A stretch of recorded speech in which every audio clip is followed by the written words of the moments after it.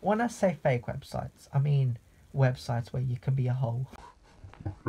It's not even funny. Like it's just like it's weird, you know. And the fact that you make these websites for people to just waste their money on hoes doing shit, like I don't even see the point in it. You know what I think it is? What?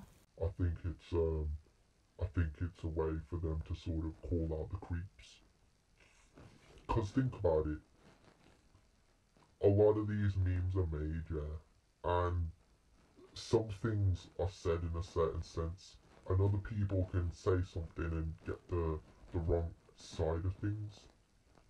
So, say for example, you say something normal, the person can say it in a dirty-minded way. That's what I mean. Mad fucking hell.